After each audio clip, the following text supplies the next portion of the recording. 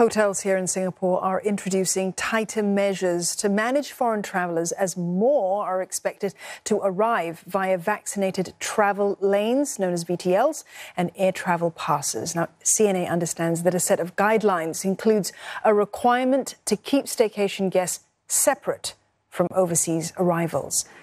This hotel along Farrer Park has seen a 20% jump in bookings from Germany since the VTL was announced a week ago. When these guests arrive, staff will wear personal protective equipment and help them check in outside the hotel.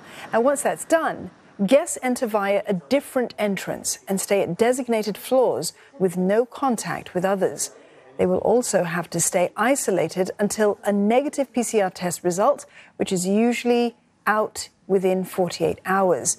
Each room is sanitized using this UV light device, which helps to save time in cleaning. But getting those guests in will still be a logistical challenge. It's more towards time rather than manpower, as we have to designate a single staff away from the counters that are used to check in staycationers. So from this designated counter, they have to bring the VTL guests up via a designated route.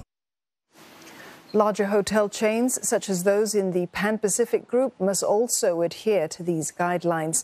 For instance, staff have to verify reasons for stay for some local guests, such as those doing home renovations.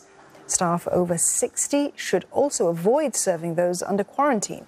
Proper procedures to handle positive cases must also be in place.